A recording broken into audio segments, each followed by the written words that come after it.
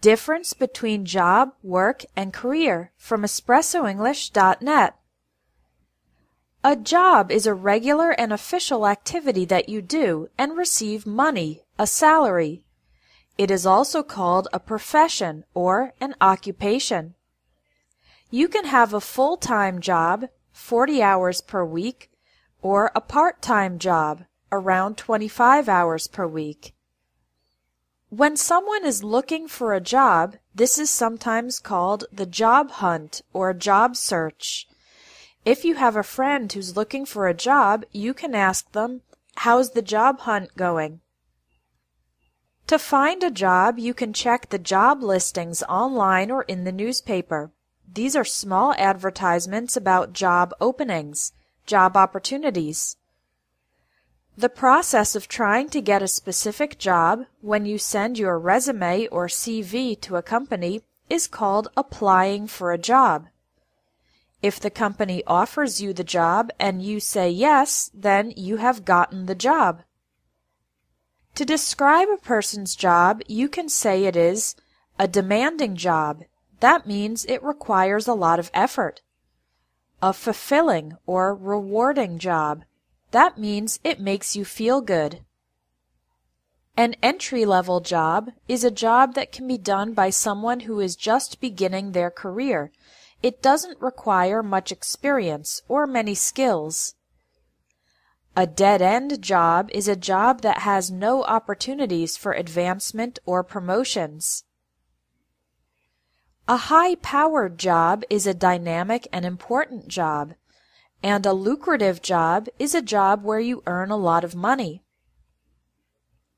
The word job is a countable noun. For example, Terry has had 7 jobs in the past 5 years. Work. The word work is more general than job. Job is a specific occupation or profession, but work refers to general efforts and activities done to accomplish a goal. Work can be done both inside an official job and outside a job.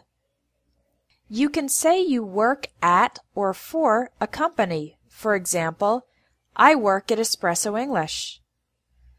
You can say you're working on a project or a task.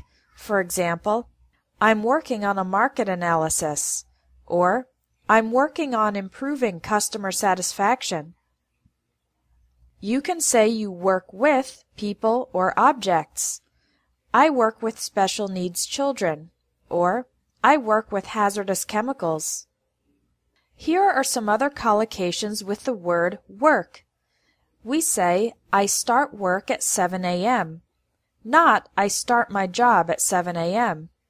And at the end of the day, I finish work or leave work at 4:30.